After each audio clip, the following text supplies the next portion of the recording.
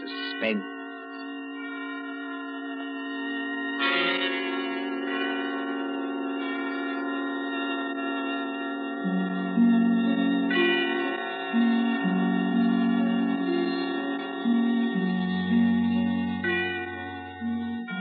The hushed voice, the prowling step in the dead of night, the crime that is almost committed, the stir of nerves at the ticking of the clock, the rescue that might be too late, or the murderer who might get away. Mystery and intrigue and dangerous adventure. We invite you to enjoy stories that keep you in suspense. For Suspense, tonight we present The Body-Snatchers by John Dixon Carr.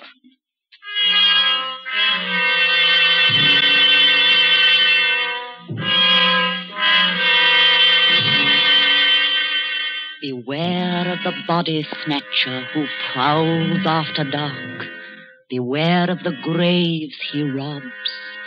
Beware of the murders he commits to provide new corpses for the doctors. Up to the year 1832, the body-snatchers terrorized England. According to the law, only 4 bodies a year could legally be supplied to the surgeons for anatomical study. And even these were a monopoly granted to the Barbers and Surgeons Company of London. But the study of surgery had to go on. In hundreds of medical schools all over England, perfectly reputable doctors were compelled to buy bodies and ask no questions.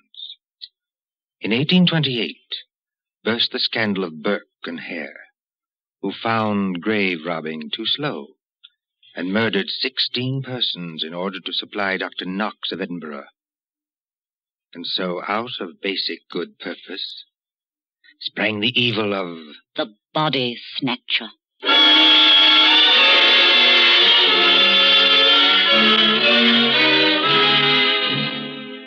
Turn back the clock now to a cold night just 110 years ago. Look into the brick kitchen of a house on Wandsworth Common, not far from London. There, in the light of a tallow dip, sits old Mother Slade in her draggled bonnet. What's a keeping 'em? 2 hours. 2 mortal hours by the Dutch clock. And they're not here yet. Mother Slade? And the graveyard not half a mile off. And once I thought I heard church bells ring. And once... Mother Slade, did you call? No, my girl, I did not call. But I thought I... And what are you doing up at this hour, my girl? I was only locking up, Mother Slade. Ain't it enough to have taken you over from a good-for-nothing mother not worth the gunpowder to blow her up? Please, Mother Slade. And given you a good home? And brought you up practically like a lady? With only the housework to do? I'm sorry, Mother Slade. Only I wish you wouldn't talk like that about me own mother. And what do you do, Peggy Lester? You stop up until this hour. You mislay me snuff box 20 times a day. I was only going to say I thought I heard a horse and cart in the lane. In our lane? Yes, Mother Slade. There it is now. Yes. Easy, my dears. Drive easy with the merchandise. The doctors don't like it if you bump the merchandise. Merchandise, Mother Slade?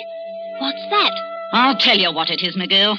I didn't mean anything, Mother Slade. It's your Uncle Matt and your cousin Robber coming home from their business. That's what it is. You hear that, Peggy Lister? I didn't mislay your snuff box. It's on the table. And if you don't want me to take my fingernails to you instead of a strap, you get on up to bed this minute, do you? Yes, Mother Slade. I'm a-coming, my dears. Don't be impatient. I'm a-coming. Nasty dim light this candle gives. Oh, Mother Slade has got the rheumatics so cruel she can hardly move. Just pull back the bar, open the door. Wilmette, did you get it? Did we get it?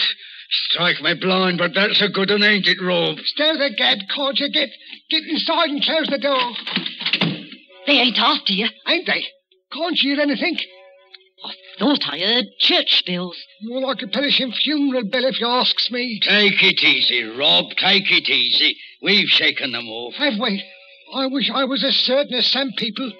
The spades and sack is still in the cart. Let 'em stay. Who's a-coming to find 'em? Then you didn't get it after all, you thick-skull pair of... Now, don't you start a-blaming us. Now, you shut your potato trap, Mother Slade, or Matt'll make you shut it. What happened? I'll tell you what happened. We was too quick, that's what. The girl was only buried this afternoon. The sooner the better, my dear. What's the good of the merchandise if it ain't fresh, eh? You hold your noise and listen. We left the horse and cart outside, like we always do. We creeps up to the lich gate of the churchyard. Walk softly, Matt. Walk softly, Rob, in your oily beaver hats and neckcloths, under the starlight and the white frosted elms. Take care of the graves, too. Spring guns may be set in some of them to protect the dead from marauders. And if the coffin is one of those new iron ones, all your labor will be in vain. Open the gate softly. Don't make such a bloody row with them shovels. I can't help it. I'm loaded down with all this stuff. Oh, and who'll do all the work when we do get there? I will. Matt, Aye? listen. I can't hear nothing except your teeth are chattering. Matt, there's other people besides us in this here churchyard. Aye, 200 or 300 deaders. But they won't bother us. I means living people. Don't talk soft. Somebody's got a dark lantern. I seen it flash past the gravestones. Oh? Where? Can't you see it now? It's a-coming straight toward us. Yes, I see him. Come on. They've seen us, Matt.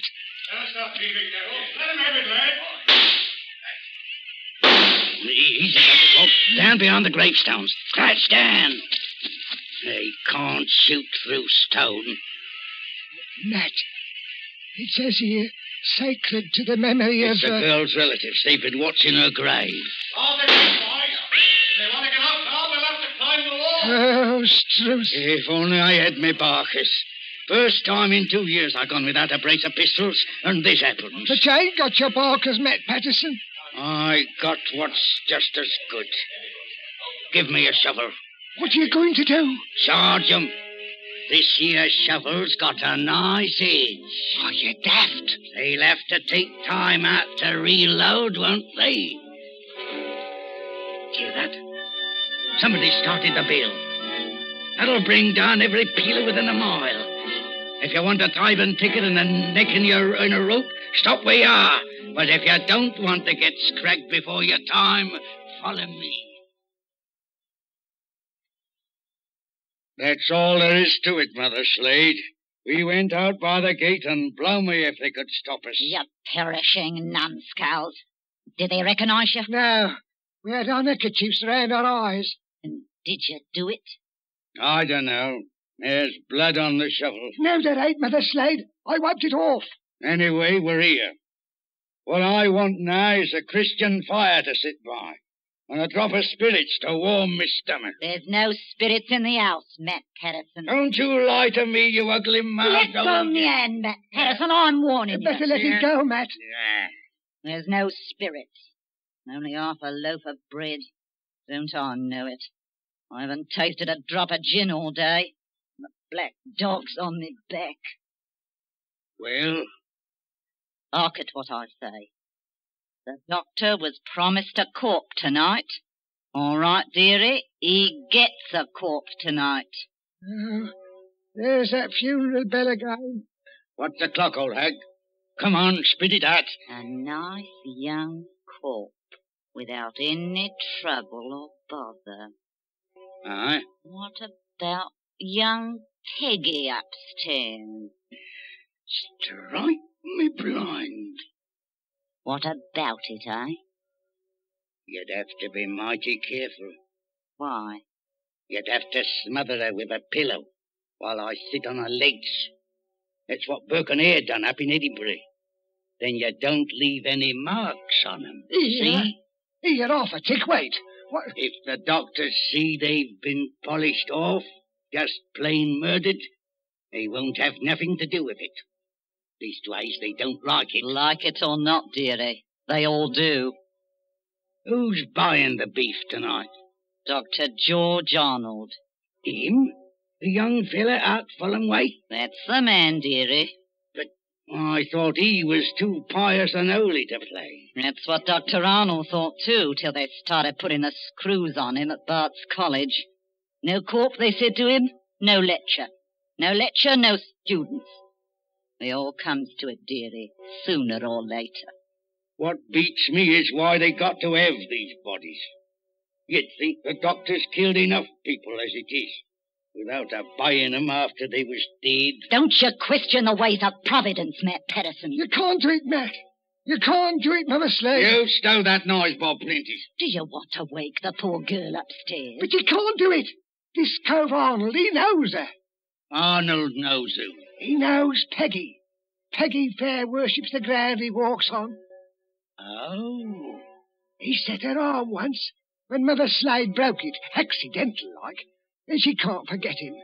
What's Arnold going to think when he opens up the sack and he finds What his... can Arnold do? He's bought her, ain't he? He can't go to the police and say he's bought her. Peggy. Peggy Lester. Don't do it, Mother Slade, don't do it. And how do you two thickheads know what Mother Slade is going to do? You're going to kill her, ain't you?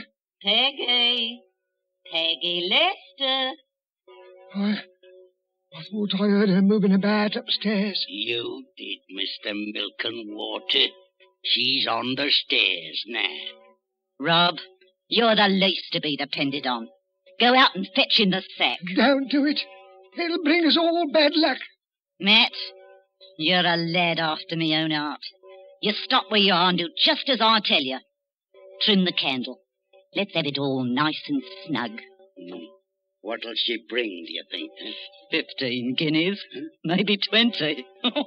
Maybe more. 20 guineas? Strike me blind.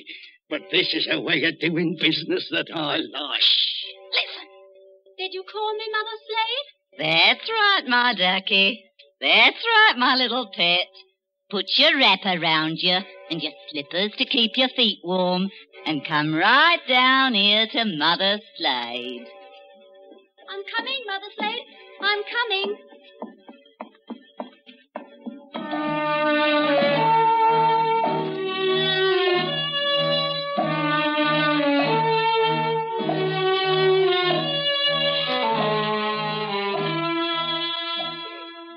Who in those times would be a surgeon and still be an honest man? At that drugged hour of the night, look into the sitting room of a spacious house. Many candles are still alight there, though they have burned down nearly to their silver sockets. There is Chinese paper on the walls, and a Turkey carpet underfoot. In front of the fire, now almost out, sits Dr. George Arnold with his bottle green coat and heavy hair.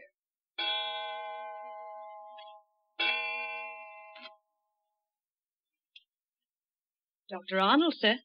I beg your pardon, Mrs. Tancred. Dr. Arnold, sir. It's gone 2:00. Yes, so it has. You've got a lecture to deliver tomorrow, and you'll be all worn out. Why don't you go on up to bed?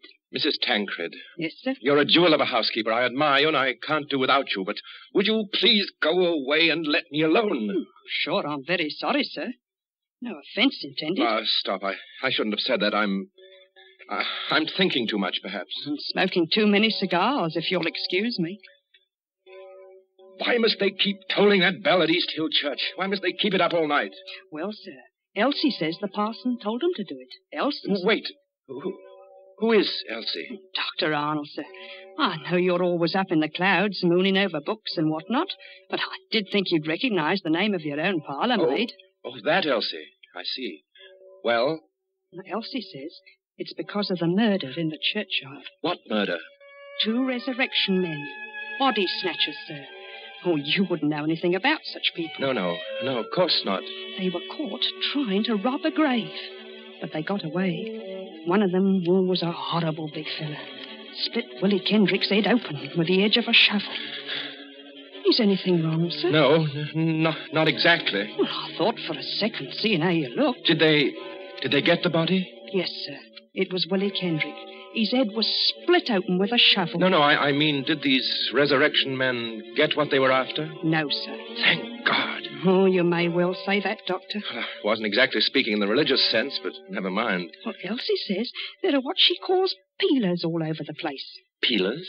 Yes, these new policemen. After Sir Robert Peel, and somebody from the new detective police that they're using instead of the Bow Street runners. Well, Mrs. Tancred, I'm going to smoke one more cigar, and then I'm going to bed. Very good, sir.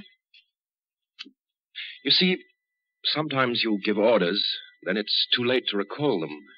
Whatever the medical practice is, you can't look your conscience in the face afterwards. Then, I can't tell you how or why, a miracle comes along and saves you, and you're free, What was that? Sounds like a horse and cart in the drive, sir. Mrs. Tancred. Yes, Doctor? Will you please go upstairs? Now, make haste. But if it's visitors, sir, or even a patient... Mrs. Tancred, you heard my instructions. Obey them. Sir, there's the front door Yes, bell. I heard it. For the last time, go away. I will admit whatever visitors we have. Yes, sir.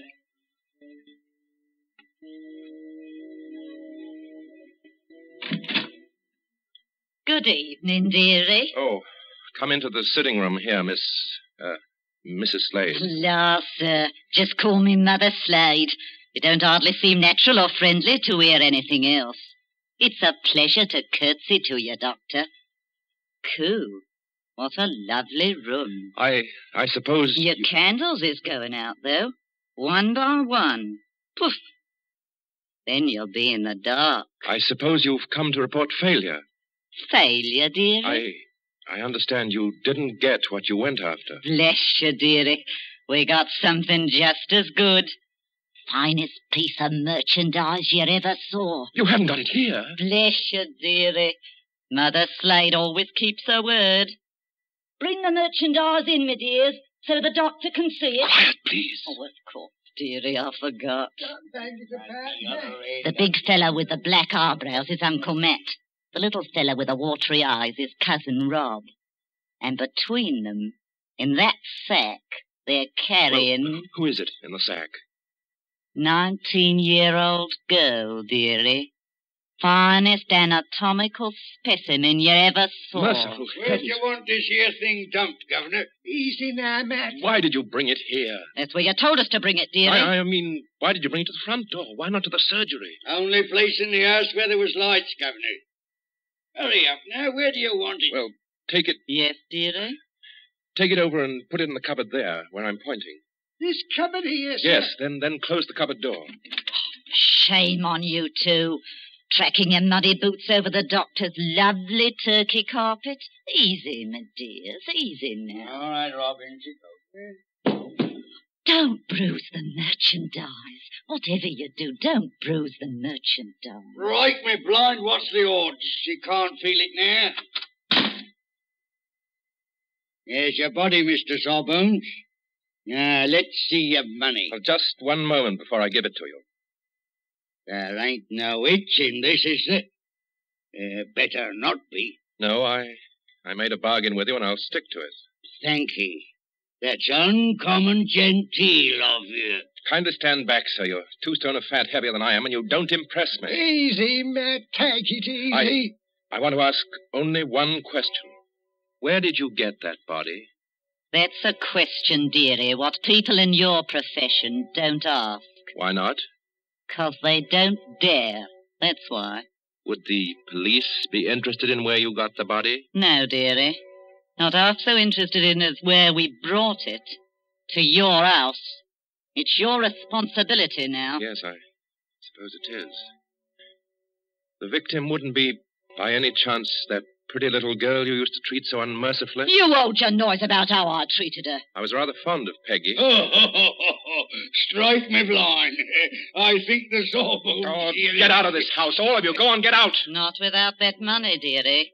It's 20 guineas now. There's money on the table under that newspaper. Take what you want, and get out of here before I... Oh, what was that? Aye. What was it? A late visitor, I imagine. Was you expecting anybody? Eh? No. Don't drop the lovely money, Rob. Don't drop it all over the carpet. Pick it up. Is there a back way out of here? Yes, it's the way you should have come. Through that arch and down the passage. Thank you for the rhino, Governor. And no games, mind you, if you know what's good for you. Good night, dearie. Remember, you've got the body now. Yes. I've got the body now. Poor little devil. Dr. Arnold, sir. In heaven's name, Mrs. Tancred, haven't you gone to bed yet? I had to get up, sir, to answer the bell. Yes, of course. I'm sorry. Dr. Arnold, what's the matter with you? Matter? You're as white as a ghost, and you're almost crying. Am I? Well, we must remedy that. Oh, it's so dark in here, I could barely see you sitting there. The candles going out, one after another. Nothing but smoke and an ugly smell of grease, and that cupboard door. What about that cupboard door? Well, I always declare, sir, it won't keep shut without any latch or bolt, if you'll excuse the level. Mrs. Tancred, keep away from that cupboard. Dr. Arnold, sir. Are you ill or anything? No, but keep away from that cupboard.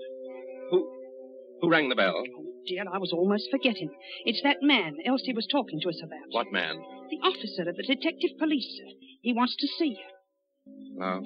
I'll see him, but in some other room, not here. It's as you say, there's not enough light. Not a bit of it, Doctor, not a bit of it. Never too dark, as you might say, where the police are concerned. I couldn't help it, sir. He must have followed me down the hall.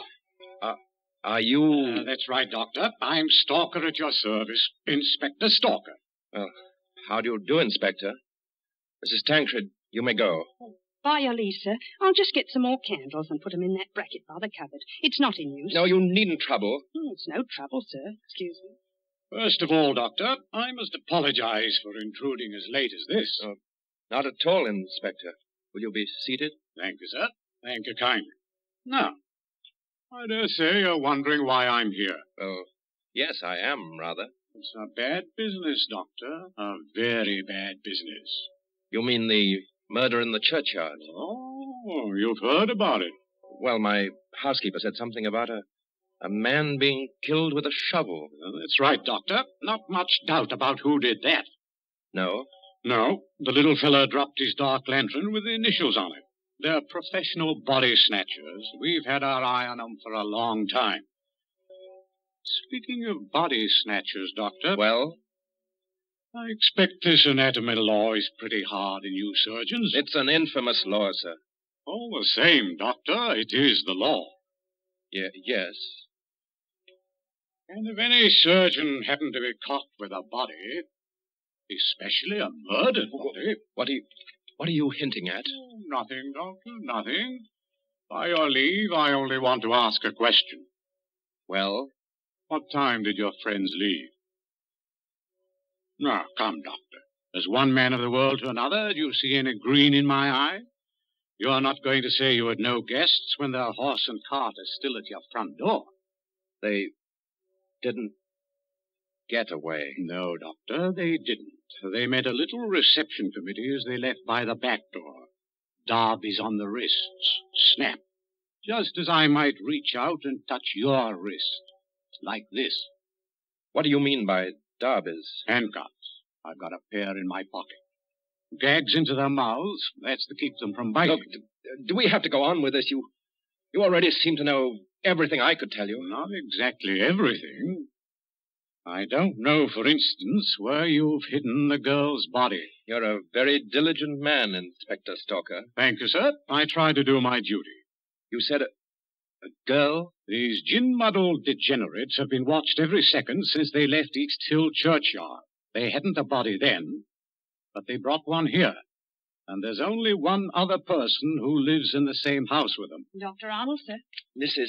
Tancred, listen to me. Yes, sir. Must you always break in with the most completely ill-timed entrances at all the worst period of my life? I was only trying to be helpful, sir. That's right, madam. Always be helpful. You had to have some light.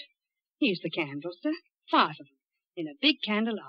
We can hang them in the bracket. Ma'am, hold up that light. Hold it high. Really, sir?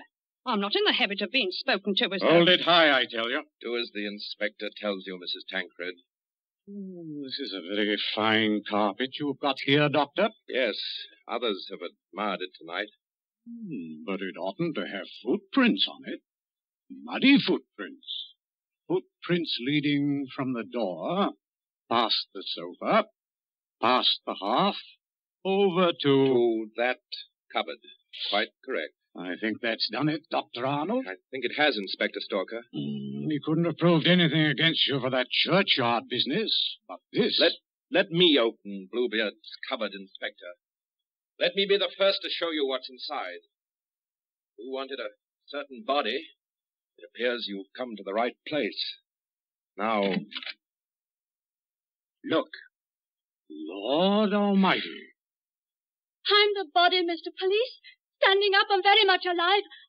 And I'm wearing a nice new dress that the doctor gave me. That I gave you. Don't say anything. Please don't say anything. Stop a bit, miss. Aren't you Peggy Lester? Yes. Just because the doctor has to be so terribly respectable, and a girl who's fond of him has to come here in secret. Wait a minute, everybody. Peggy Lester, you're lying. I am not lying. So that's it.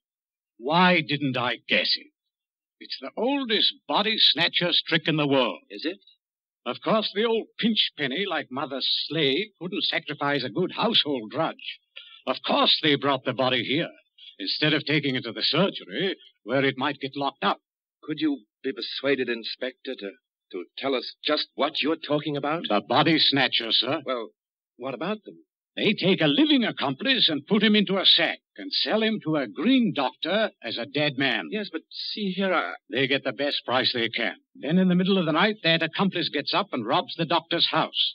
And the doctor can't tell us because he's bought illegal goods. I never intended to go through with it. No, young woman? I tell you, I wasn't going to rob the house.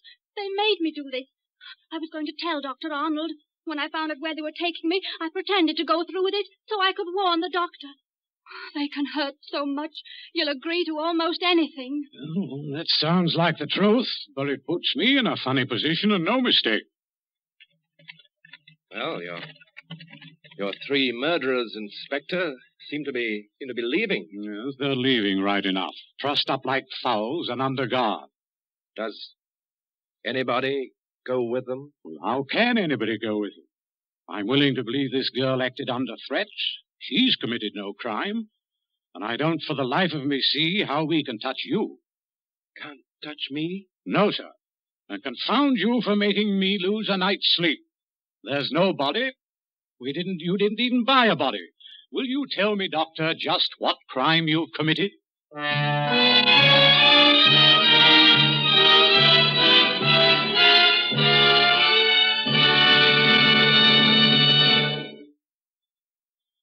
And so ends The Body Snatchers, a story of London at midnight, 100 years ago.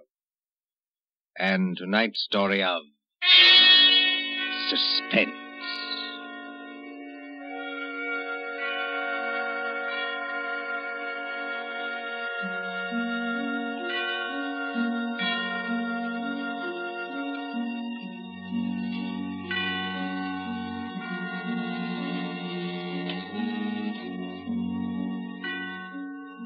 Columbia presents these tales of mystery and intrigue and dangerous adventure for your relaxation and enjoyment.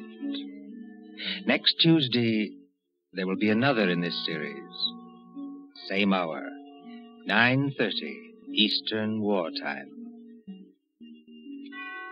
William Spear, the producer, John Dietz, the director, Alexander Semler, the composer, conductor, and John Dixon Carr, the author, are collaborators on Suspense. This is the Columbia Broadcasting System.